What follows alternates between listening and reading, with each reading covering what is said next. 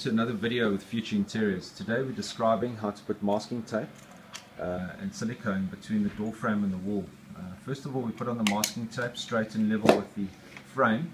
This is the line that we'll follow for the frame, so that once the masking tape's removed, the line is actually parallel there.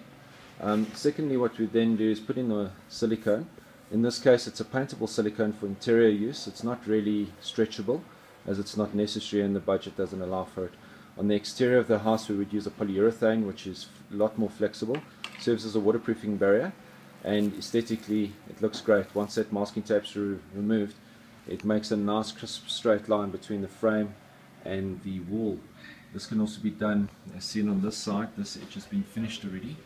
It makes a nice straight line.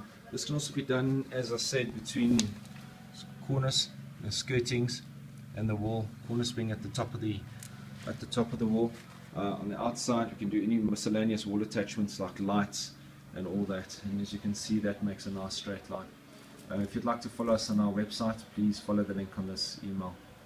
Make it a great day. Bye bye.